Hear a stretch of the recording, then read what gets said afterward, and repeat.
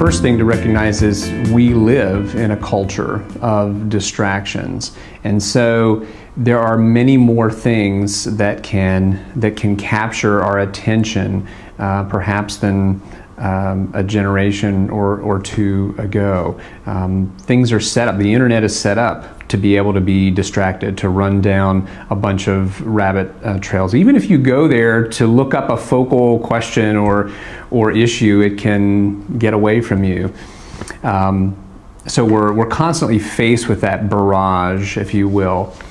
But that is the context. That doesn't mean we need to be a slave to that context. So this is an important question.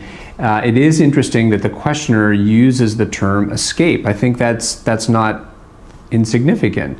What is it that the person is escaping? So one of the things I'd want to understand is, what is it that is so hard about taking care of the home or taking care of their children? What are some of the things why is that toilsome? What do they fear, perhaps, about that?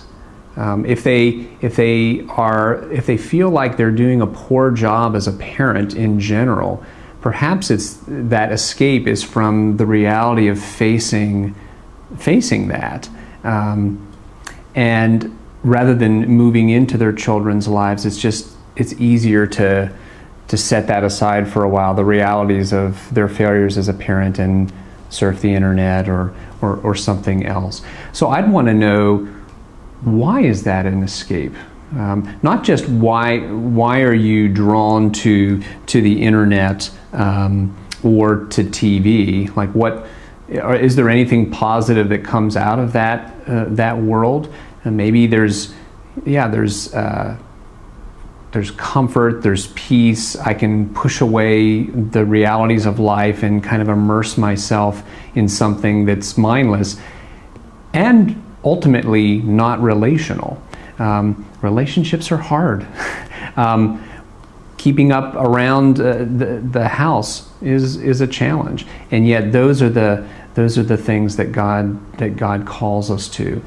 I think I'd want to encourage this person to have a more missional, if you will, more outward view of life, that God calls them to good works every day, and that He gives grace and mercy sufficient for the tasks that He calls us to.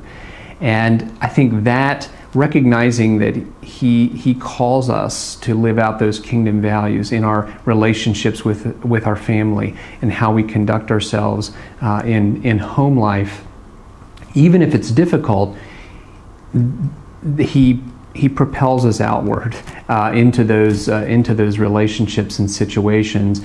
Whereas this, so often, the world of the internet and the world of TV can pull us inward to ourselves.